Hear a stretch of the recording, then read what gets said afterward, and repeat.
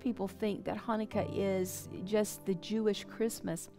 It really isn't. It's really actually commemorating a time of warfare, a time in about 160 BC.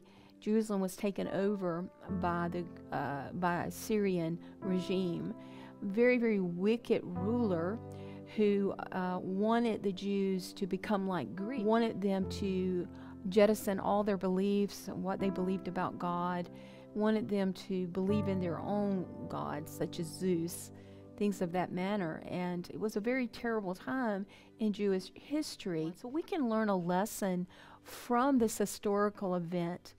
This was called the Maccabean Revolt, and there was a small group of Jewish people, actually a family called the Maccabees. They rose up and said, enough is enough. And they truly believed in the power of God. And they used Psalm 89:8 as their motto. O Lord God of heaven's armies, where is there anyone as mighty as you? That was their war cry. They took back what the devil had stolen. And Hanukkah is a celebration of them going into the temple, which was desecrated. And they came together and said, we're going to restore, we're going to cleanse this temple. And they only had enough of consecrated oil, of which they put in the menorah, their lamp, to last only for one day. And they needed light throughout 8 days, as a matter of fact, to cleanse the temple. And so they began to cleanse the temple, renovate the temple, restore the temple. And the oil lasted for 8 days.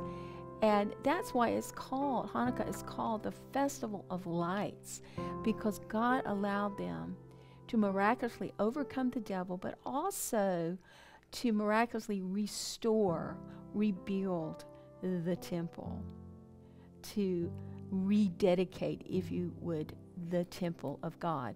Hanukkah literally means dedication. During this time period, I want you to remember that the Lord is calling all of us to rededicate our temple, which is the body of Christ, which is your body. You are bought with a price by the precious blood of Jesus Christ.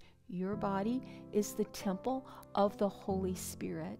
So this is the time where you're inviting the presence of God, His holy light, to come into the fullness of your body, to every organ of your body, into your soul, of course, your spirit man born again of God. So this is a time for you to meditate on these things, bring up your body to the Lord, repent of anything, ask forgiveness, get it cleansed by the power of the Holy Spirit, by the power of the blood of Jesus, and rededicate yourself.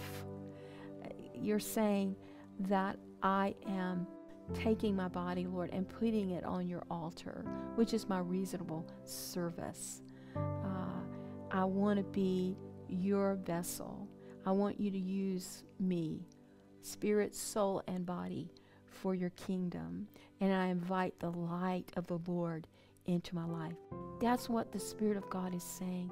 And look for a miracle during this time of Hanukkah. Look for light.